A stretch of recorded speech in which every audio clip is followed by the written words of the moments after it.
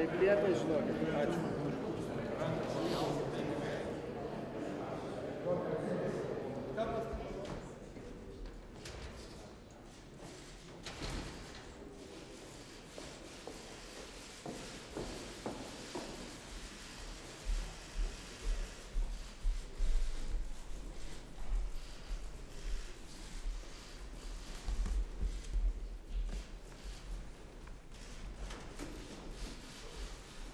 Tai laba diena visiems.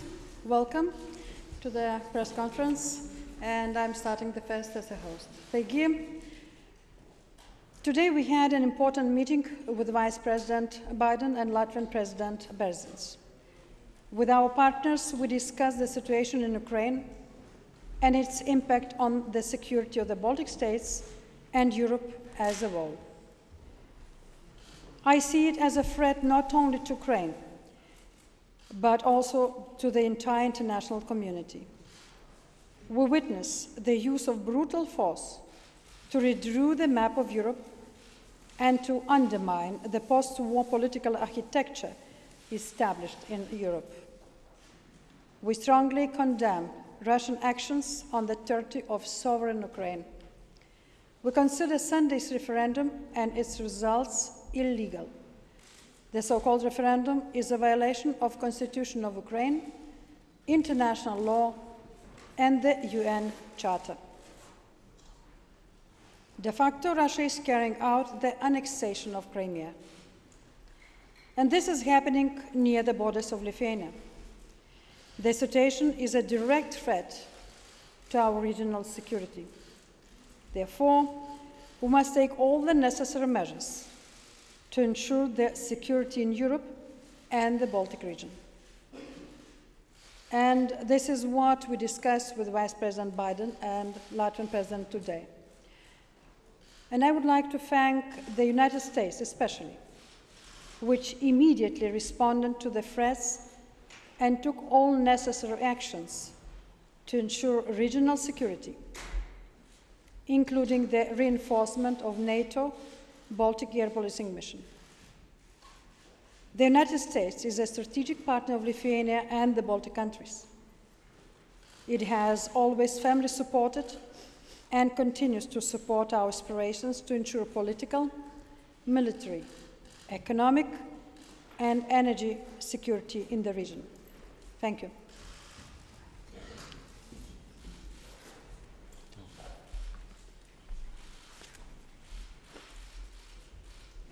Ladies and gentlemen, Dali, thank you for hosting this event. I was happy, no difference where it is here in your country, in Riga or in Tallinn. Secondly, I would like to appreciate the visit of Vice President Džo Baidena to the Baltic states. Thank you for fulfilling your promise to come to us.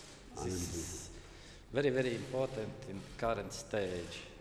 I would like to thank for unwavering reassurance with a clear reference to Article 5 by our NATO ally, the United States, to the security of Latvia, Lithuania, Estonia, as expressed by Vice President during our meeting earlier today. The situation in Ukraine caused by annexation of Crimea is alarming. This dramatically deforms the European security structure with global implications. Today we discussed for the need to look for the not only immediate de-escalation of the situation, but also for long-term solutions for the security architecture. I am glad that we could focus on practical steps in this regard during our discussions today.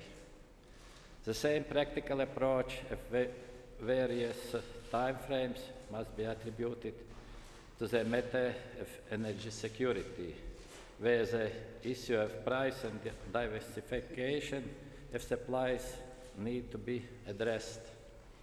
As a good example here, I would like to underline the need to accelerate the construction of gas interconnection linking Poland to Lithuania and further on to Latvia, and using storage facilities of Latvia.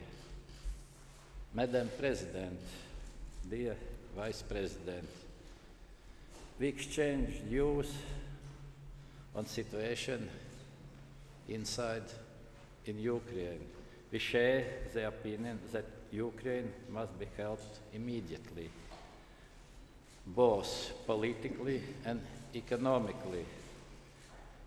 And I can only praise the United States and the European Union alike for their decisive steps, outline their commitments in this regard. Yesterday, immediately after meeting with President Komorowski, I got a call from him, and we agreed to coordinate our activities already in short term and also in longer term, being more prepared with common view on September in NATO meeting in UK. This coordination and support of US is very, very crucial in current stage, and we are fully convinced that working closely together, we will come to peaceful solution immediately for Ukraine and for all future activities for the whole world. This is most crucial point. Thank you. Thank you. Madam President, thank you for the hospitality. It's great to see you again and be with you again, particularly in such magnificent surroundings. Thank you for the hospitality. And Mr. President, it's good to see you again. It's good to be back in Vilnius.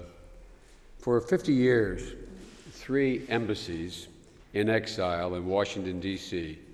stood as a symbol of America's commitment to freedom and independence and the people of the Baltics. Next week, we celebrate the 10th anniversary of your membership in NATO as fellow free nations and close friends. Nobody understands better than the people of the Baltics the value of freedom. And nobody understands better the promise of a Europe whole, free, and at peace. Today, I spoke with my colleagues, the presidents of Lithuania and Latvia, about the situation in Ukraine.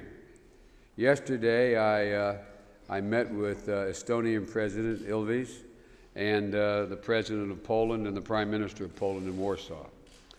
Just as you did a generation ago, the Lithuanians, Latvians, and Estonians joined hands in a human chain of freedom.